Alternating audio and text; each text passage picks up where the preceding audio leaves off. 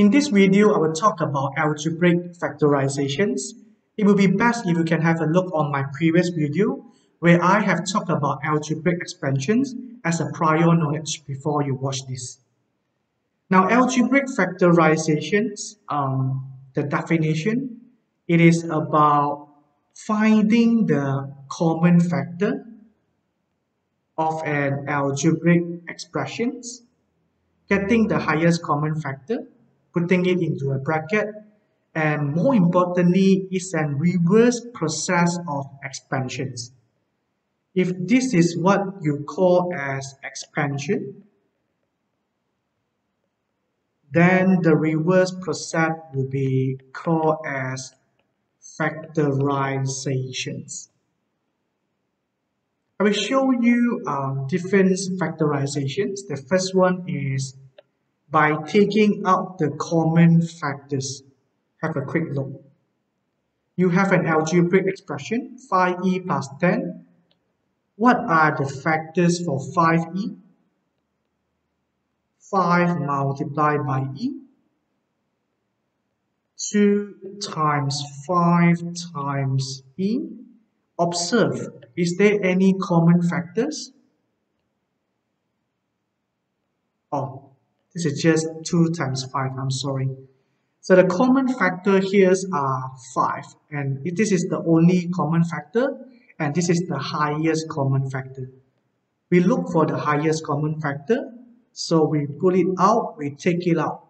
So when we divide 5e by 5, so no more 5, what is left is e plus divided by 5, 2. This is the answer after you have factorized it. You can check your answer by doing expansions, the reverse process of factorizations. You will get back the original expressions, meaning this is the right one. One more. 4x. So the factor 4 multiplied by x. The factor here, it could be 2 multiplied by 6. Am I right? But I think the best one is I take 3 multiplied by 4 so that I have the same factors. Multiplied by x multiplied by x. So 4, 4. X, x. Highest common factor, 4x. 4x divided by 4x. What do you write? Not 0, right? Yeah, you should have 1. So you put 1 minus divided by 4, 3, x squared divided by x. So x. This is the answer after you have factorized it. So I've shown you how to do factorization by taking the common factor for 2 terms. Now I show you another example where you have 4 terms here. Now this is what you can try. You can take 2 in a group and see what you can have. Says this one. Any common factor? Right. X. Common factor. So you pull it out. X squared divided by x, you have only x plus y. Another pair, common factor, 6. Take it out. What is left? X plus y. So do you stop here? You don't stop here when you have 4 terms. Observe carefully. What do you see? You have another pair of common factor. Bracket x plus y, bracket x plus y. So what do you do when you have a common factor? You take it out. You put it in front. So what is left? X plus 6. So this is left. You write into another bracket, x plus 6. Your final answer. One more time. Let's try this one. Common factor and 3. 3a. b is left, 9 divided by 3,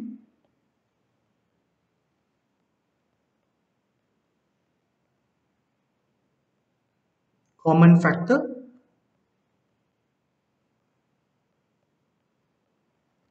b minus 3d. Do we stop here? No, you have another common factor. So you take it out. What is left, you put into a bracket.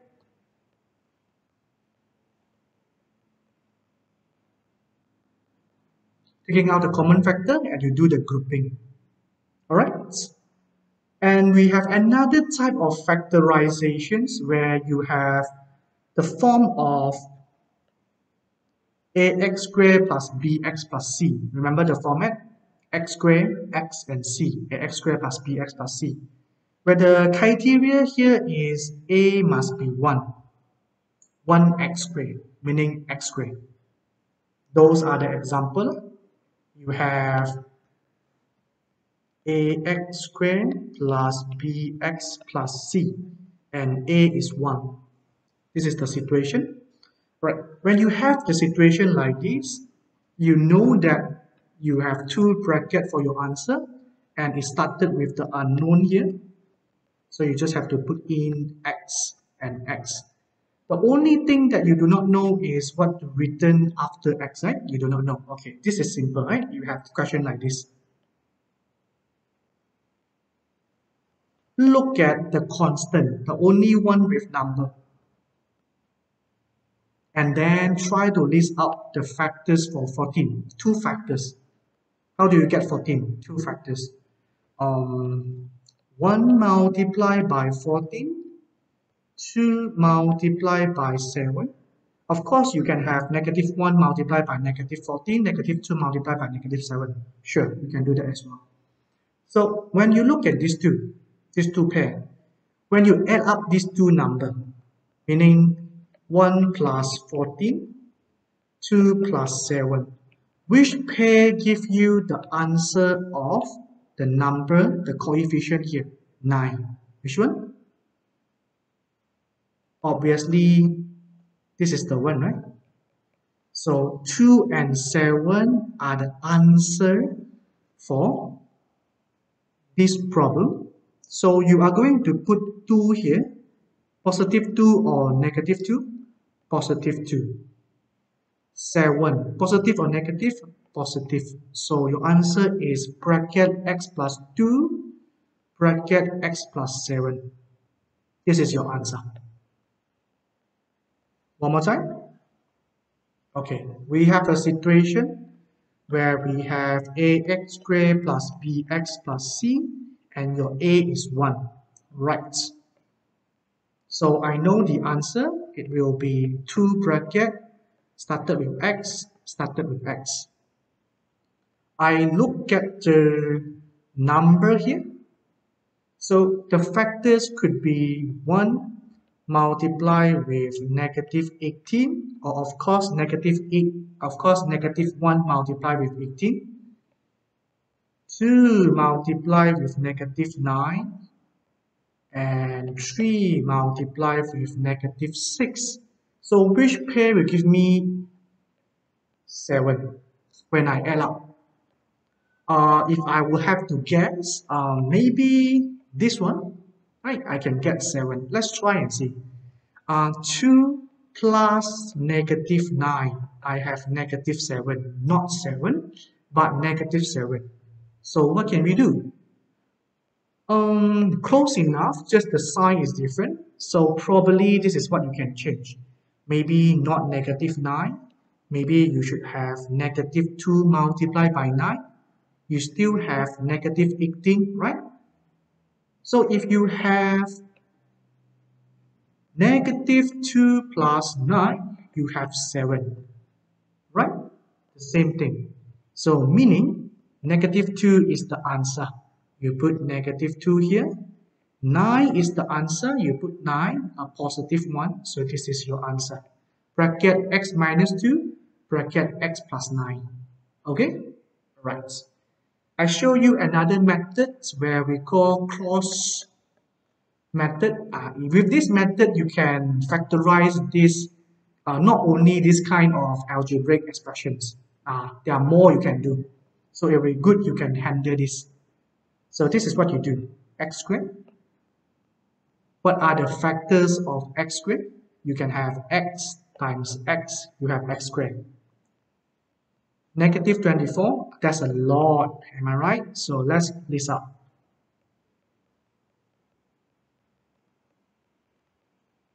I only list out the half of it, because you know the other half. What should be the answer? There should be 8 pair, there should be 8 pair here. Alright, so I ask myself, which pair will give me negative 5? Probably this one, I think. Let me try. 3 and negative 8.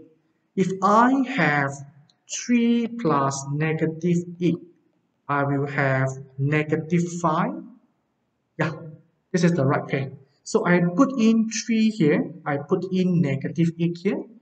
What is the sign here? Okay, positive, right? Because not stated. So and you do the cross multiplications. You multiply it. X times 3, 3x. Negative 8x. So you do the addition here. 3x plus negative 8. You have negative 5x. Same. The right pair. This is how you write your bracket. X plus 3, x minus 8. Your answer. One more. Alright, cross methods. X squared, x times x. 16,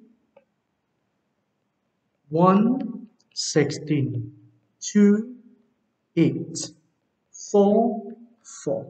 Which pair? When you add up the two corresponding number, which pair will give you 8? Probably this one.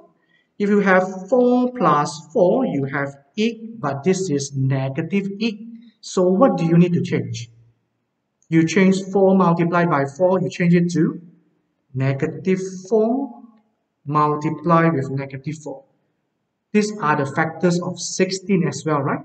So if you go for negative 4 multiplied by negative 4, when you add up these two numbers, you have negative 8. So this is the right pair. So you put negative 4 here, you put negative 4 here. Let's try and see. Multiply it, negative 4x. Multiply it, negative 4x. When you add up, negative 4 plus negative 4, you have negative 8x. The right one. Meaning this is the right pair, this is the right pair. X minus 4 bracket x minus 4. You don't stop here. Why? These two are the same value, meaning you have something like this. Bracket A, bracket A. When you have bracket A, what do you write? A squared, right? So your final answer here should be x minus 4 bracket to the power of 2. Factorizations. All right, thank you.